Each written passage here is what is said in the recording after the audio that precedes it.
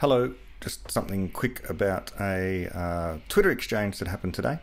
And because I want to test out the microphone, people have been suggesting that the volume needs to be turned up on all of my videos. I know I'm technically incompetent, but I have all sorts of equipment around me at the moment that I haven't got on camera, but I'm doing my best to improve.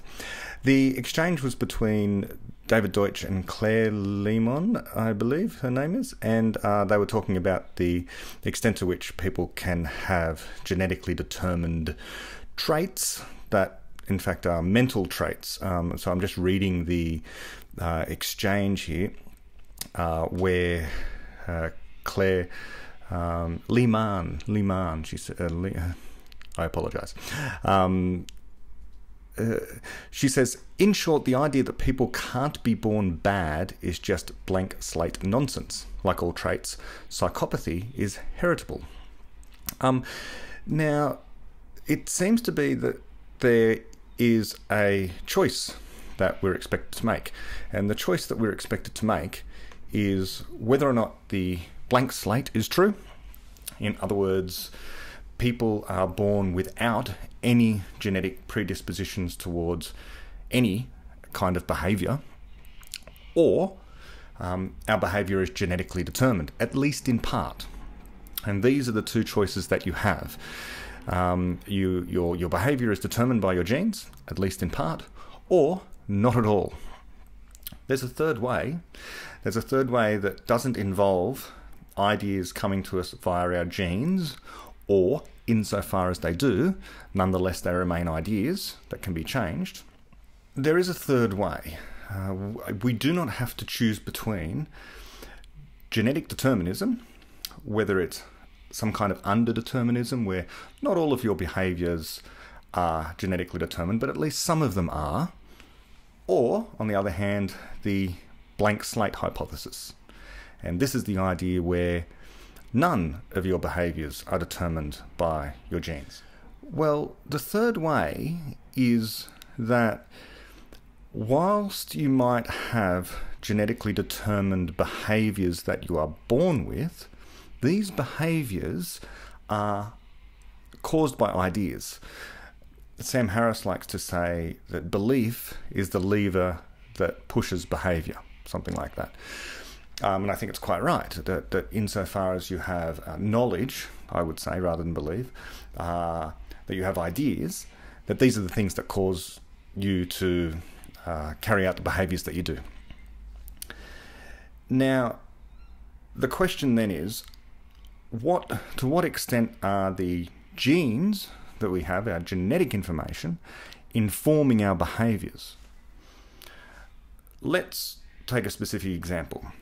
And I struggle to come up with something that's not controversial, but what about that human babies have an instinct for suckling? They have an instinct for suckling at breasts to get milk. No one seems to teach them this. They do a sucking motion if you've ever known a baby. They seem to be born with this. It's inborn. It's genetic. It's an instinct. At some point, they cease to do this. We move beyond this behaviour.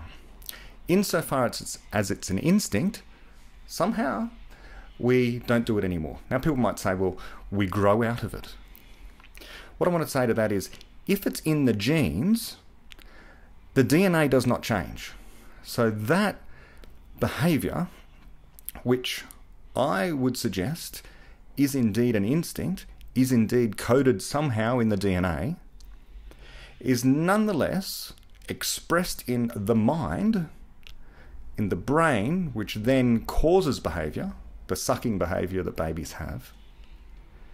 And although the genes have put it into the mind in some way that we don't understand, once there, it is subject to precisely the same sorts of processes that any other idea in our mind is subject to.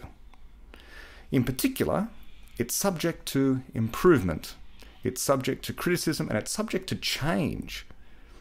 Whatever the idea is that's in our mind can be changed. It doesn't matter if the source is instinctual or genetic. It doesn't matter where the idea came from. If it's been encoded in our genes, this does not mean it determines our behavior, because we can change whatever the idea which was determined by genetics is. So if the genes determine some kind of idea in our mind, which then determines behavior, I think it's a three-step process. It's not genes, behavior. You must pass through the mind. The mind part can always be changed. So all inborn traits, of which I would suggest there are many, are ideas. And they can be changed. They might be hard to change. I admit they might be hard to change. But we're not condemned in some way by virtue of having genes that Claire is suggesting provide us with a propensity for certain kinds of behaviours. We are not condemned to carry out those. I'll just return to Claire's response to David. David says at some point, so since bad in this context is fearless plus something, some are born fearless does not imply some are born bad, unless the something is also inborn, right? Claire agrees. She says, okay, so I should have said the idea that people can't be born with a predisposition for being bad is blank slate nonsense. So this idea of being born with a predisposition, yes, we can be born with a predisposition towards suckling milk at the breast. We move beyond it. We change our ideas about that. And in fact, we're taught that we no longer need to do that. It would be a very strange society we would be in if we were unable to move beyond that. In fact, all of us move beyond it. So that inborn behavior, inborn genetic information, which makes its way into our minds to cause us to control our bodies in such a way that we do suckle at the breast up until we don't anymore, because we've changed our mind, is a predisposition. So now, let's take Claire seriously on this point. If some people are born with a predisposition for being bad, this does not mean they're going to be bad. This does not mean they're going to grow up being bad. Now, I reject the notion they can be born with a predisposition for being bad.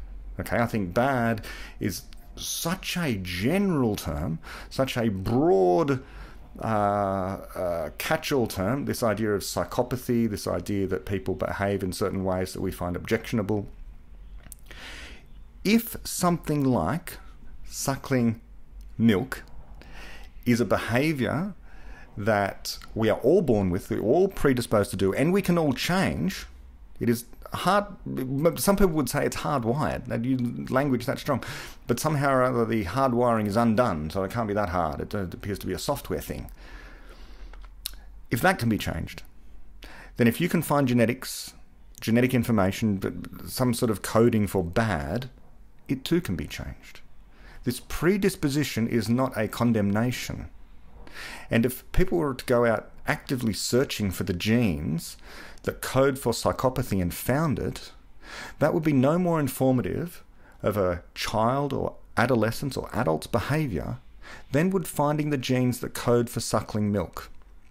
Because even though everyone seems to be determined genetically to suckle milk, we move beyond it.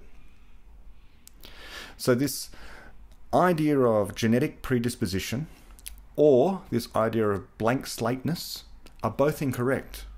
They're both incorrect because they fail to take seriously the notion that the brain is a computer upon which runs the software of the mind, and the software of the mind can be overwritten with new ideas, with new knowledge, through conjecture, guessing new ideas, and refutation, criticizing those ideas.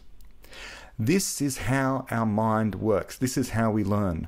And regardless of whether or not the ideas that we have, or some set of the ideas that we have, are genetically predisposed, this does not change the fact that they are ideas. This does not change the fact that they are knowledge. And knowledge cannot be fixed. It cannot be constructed in such a way that it is immune from criticism, unless we've taken on board some anti-rational memes. So, this is the solution to the debate that's going on between the we're all a blank slate, that we have no inborn ideas, and no, we do have some inborn ideas, and they're genetically determined, you're ignoring the science. The way to resolve this is to recognise that it's not a blank slate, but the genetically determined ideas are not fixed. They remain ideas, and they too can be changed, like all ideas. They don't have some sort of supernatural status. They're ideas, they're a form of knowledge, and they are subject to the same rules of epistemology, namely those that govern criticism and enable ideas to be changed, as any other kind of knowledge. Now, hopefully my audio worked this time. Thank you.